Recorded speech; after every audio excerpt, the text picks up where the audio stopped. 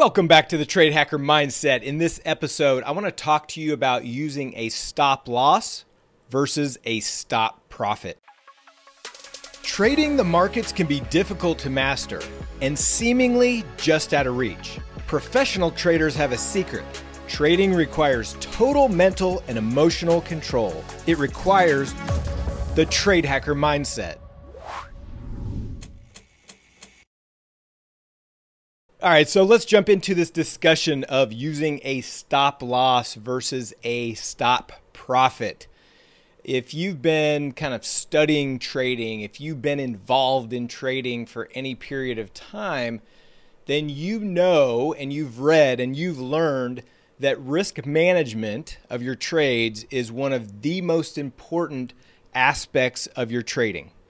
However, if you've been following me at Navigation Trading for any time at all, you probably know that not only do I not use stop losses, but I advocate against using a hard stop loss.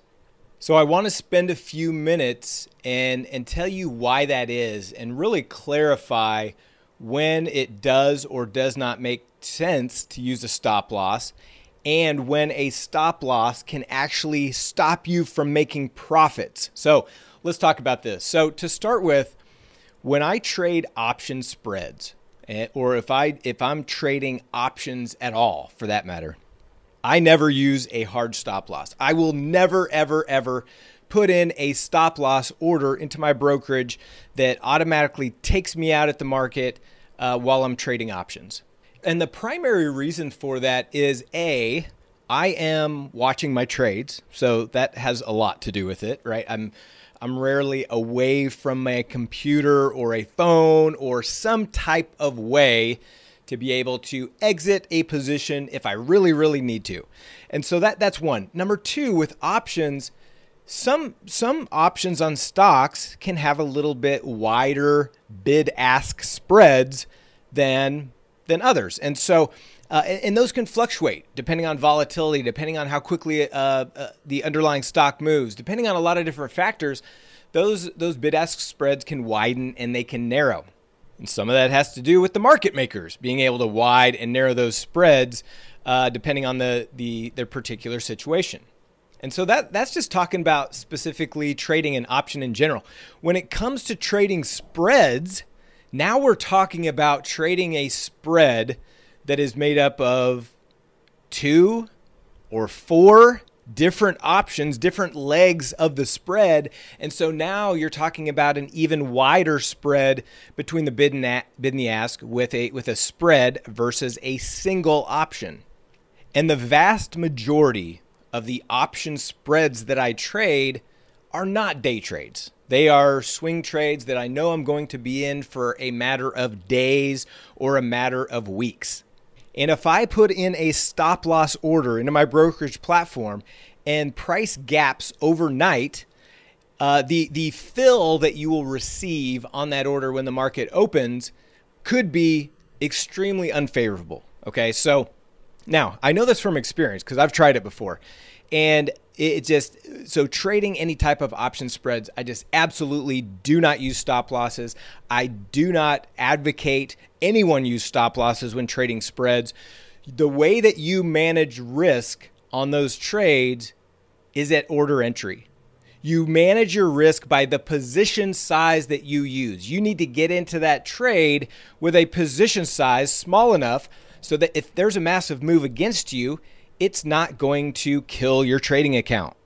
Okay, so that's trading option spreads and specifically swing trading option spreads and some of the main reasons why I do not use stop losses. Okay, so let's take that, let's put that aside. Now let's move to something a little bit different from a methodology, and let's just talk about day trading. And let's talk specifically about day trading futures or day trading stocks. So when it comes to day trading futures or stocks, this is a little bit different ballgame, right? I mean, we are setting up our parameters and hopefully you are setting very specific risk versus reward parameters. So when it comes to day trading stocks or futures, I don't have a problem with using a stop loss. In fact, if I'm in a trade and let's say I need to go use the restroom or something, I will put in a stop loss. If I'm going to be sitting there in front of my computer, I typically don't have one in because I've got my finger on the mouse. It's a very quick type of a trade, so I'm in it, I'm managing it, I'm active, I am focused on that trade while I'm day trading. So I'm typically not putting in a hard stop. I'm going to be there to manage that trade. But like I said, if I have to go do something, if somebody calls me and I have to take the call, I typically shut my phone off while I'm day trading. But if for some reason I have to take a specific call or I have to use a restroom or do something, I'm going to put in a stop loss order so that in case a massive move happens while I'm away or I'm not 100% focused, then I will have that protective stop in place so I don't incur a loss bigger than what I anticipate for my specific risk for that trade. Now, having said that, remember, I'm talking about putting an actual hard stop loss into your brokerage platform based on if price hits a certain level. So that's my way of doing it. Now, that does not mean, and this is what I want to get very clear on, is that does not mean that I don't have a very specific exit point if price trades to a certain level, okay? Now, a lot of the day trading that I do is based a lot on price action, and so it depends on, how quickly the stock moves to a certain point. Does it grind there? Does it flush to that point, or what happens? So my parameters for closing out a losing trade, I have very specific risk management of that trade, but I'm just saying I don't typically put in an actual hard stop loss. Let's get into a little bit more of the mental side of stop losses versus stop profits, because this is where I really think that a lot of traders go wrong in how they manage their trades. One of the most frequent mistakes that I see traders make, and this is not necessarily new traders, I mean, I even find myself doing this sometimes, and that is stopping out your trade prematurely, and it reduces the reward part of your risk reward metrics. Okay, so when I said stop losses versus stop profits, this is what I'm talking about. When you are in a trade and the trade is going in your favor and you exit, you stop yourself out, you get out of the trade with a small profit when it wasn't actually the profit target that you were looking for. What I find so often is that a lot of traders, and it's this, when you're trading, there's fear and greed, right? Those are the two primary emotions. So the majority of traders trade based on an internal fear. And that goes a couple different ways. Number one, a lot of traders are actually pretty good at adhering to their stop loss. So if they say, I'm going to get out of this trade if it goes against me this much, they're usually pretty good at that because they have a fear of loss, right? They're scared. They don't want to lose too much, so they will stop themselves out. And I find that a lot of traders are pretty good at that. But what they're not good at is adhering to their profit targets. They are constantly stopping themselves out with a smaller profit if the trade goes in their direction than they should have or than they anticipated when they first got into the trade. And what happens is over time, these traders have trouble getting consistent profits because their winning trades end up being not much larger than their losers, or the winners are smaller than the losers. And from a risk reward standpoint over time, depending on their win rate, that's not going to equal consistent profits over time. There are a few reasons that traders tend to cut their profits short. One reason is that they simply they fail to identify their profit target as clearly as they do their stop loss points. Okay, so that's just a real simple one. They have more of a focus on their stop loss than they do on their actual profit target. One other issue that I see is that traders have a lack of confidence in their trade idea or the trade that they put on. So it's a complete lack of confidence in the strategy or the methodology or the specific trade that they are entering. And part of this lack of confidence comes from their own emotional mindset of trading. They either don't completely understand the strategy that they're trading. They have not fully tested it to gain their own confidence in that strategy, and or they just haven't stayed strict to the rules around that strategy. So one time they'll get in the trade, they'll exit at one point. They get into the next exact same setup, exact same trading strategy, and they'll exit at a different point based on what they think might happen, kind of a gut feel type of reaction once they're in a trade. So all those different types of scenarios can cause a lack of confidence in your trade idea or your trading methodology. The other thing that I see, and I think, I mean, this is one thing that I see all the time, is that the strategies that I trade, I have tested, I have vetted, I have overanalyzed into oblivion, and I've traded over and over, and I've tested to a point that I understand the criteria needed to maximize profits over time. I don't know what's going to happen with one individual trade, but I have a big picture perspective of that strategy. And I know that if I trade that strategy with specific criteria over and over and over and have a high number of occurrences, I know that I will be successful. So I see over and over where I can trade a strategy and be super successful over the course of months or a year or a couple years. And I see other traders trading the exact same strategy at the exact same time and getting frustrated and having losses or mediocre results.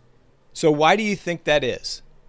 That person, I'll tell you why that is. That trader has a lack of confidence in the strategy that they're trading. If they didn't put in the time to test and vet and paper trade and back test and do all the things to make themselves confident in that strategy, they're always going to be second guessing. And that's why when you try to borrow or you try to copy somebody else's trading, it never works until you actually become very dedicated into learning that exact strategy, why we're putting it on, how to manage it, what the best way to manage is to maximize profits over time. Not until you do that will you have the confidence in that trading strategy. I had an email conversation with one of our new members just the other day. They received one of our trade alerts and they emailed me. They were using a different broker than I use, and they were trying to figure out how to enter the trade. And so I helped them out. I kind of walked them step by step through how to do it. But then I also said, now, I really hope you're paper trading, because you should not be risking any real money until you actually understand how this strategy works and all the internals. Because if you didn't understand just some of the basics things of which leg you sell, which leg you buy, if you don't understand that, then you should not be risking real money on this trade. The response from the member was, well, if you have confidence in the trade and I just copy you, then I think I'll be all right. And that just frustrates me, because I want to tell this person, or I did tell this person, that's not how trading works. You can never copy somebody else's trades without understanding the strategy and be successful over the long run. You might get lucky. You might hit a couple winners, but what happens when you hit a losing trade and you just copied somebody else's trade and you have no idea why they did that or how they manage it or all those different aspects? Then it's going to create this frustration or lack of confidence. You're going to start thinking that this strategy doesn't work because of one specific trade or a series of 3 different trades or whatever it is, when the reality is you just need to understand the big perspective of how this strategy works over many trade occurrences and how that is going to reflect your performance over time.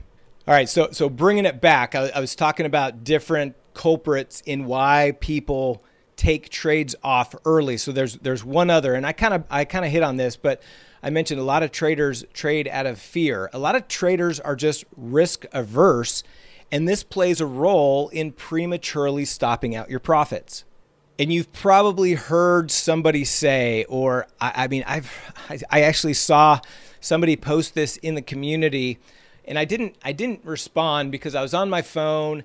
I was too busy. I really wanted to put some thoughts together, but I didn't have a chance, and then I forgot to go back and do it. But you've probably heard somebody say, you can never go broke taking a profit, right? Have you ever heard that saying? Have you ever heard a trader say, well, you can never go broke taking a profit? Basically what that means is they just closed out their trade early, took a smaller profit than what their intended profit target was. When I saw this member post that in our community, I just, like, my whole body tightened up and I cringed and I was like, oh no. Like, I really want to encourage you, if you ever have that mentality when you're trading, if you have that mentality, well, if I take a profit, I can never go broke, right? I'm booking profits, so that's better than nothing. That is a mindset that will ruin your consistency of profitability over time. I want you to take that saying, take that mentality of booking a profit will never allow you to go broke. I want you to take that saying, take that mindset of whatever it is you're thinking when you say that or think that or feel that. I want you to roll it up in a ball. I want you to throw it in the trash, and I want you to never, ever say or speak of that again. Because when you do that, you're basically saying that you don't care if your winners are smaller than your losers. You see, as a trader, you think you're managing the trade. You think you're being smart when you do that. But the fact is, you're actually managing your thoughts and feelings about that trade. You are actually undercutting your confidence by not allowing yourself to develop trust in those trades. Watching a trade actually go through all the way to its target actually requires a little bit of an unusual degree of security and the ability to kind of tolerate uncertainty. Remember in past episodes, especially when we were going through the series of Mark Douglas topics from his book, Trading in the Zone, we talked a lot about being able to tolerate the fact of the uncertainty of the market. And that's no truer than when it comes to this topic that we're talking about right now. See, as a trade moves further in your favor, okay, now you have more profits or paper profits that is potentially exposed to future risk. So as you sit through this trade and you let it go further and further in your direction, it actually takes more confidence as a trader. It takes more confidence to sit in a winning trade than it does to actually enter a trade to begin with. Think about a time that you had a trade on and it was well in your favor. And then all of a sudden it started reversing and going against you, and you ended up getting out of the trade and scratching the trade. Well, what happened? You probably started kicking yourself or calling yourself names. Why didn't I take profits? I was up $1,000 or I was up $1,500 or whatever it was, and now I scratched the trade for no profit. Why did you view it that way instead of viewing this reversal of the gain that you had as nothing lost? It was simply just a scratch trade.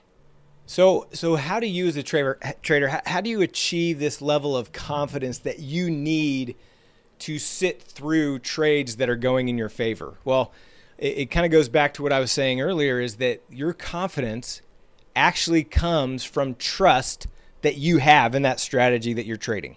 If you're married, hopefully you trust your spouse, right? You have confidence in your marriage because you trust your spouse.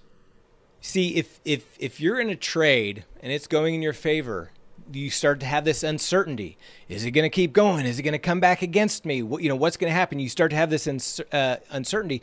The way you endure that is because you've had the experience before that discomfort, that anxiety, that uncertainty is endurable, and that you can gain a lot more than you lose by sticking with your planned trades.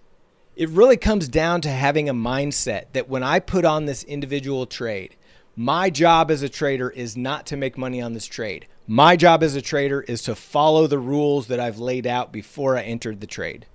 That's the only way that you're going to build this trust and build this confidence in your trading. If you're changing your rules every time, if you're letting losers go too long, if you're taking profits too early, you are never going to gain the trust and the confidence in your trading that you need to be successful long term. Because when you break your own rules, you're breaking your own confidence in yourself.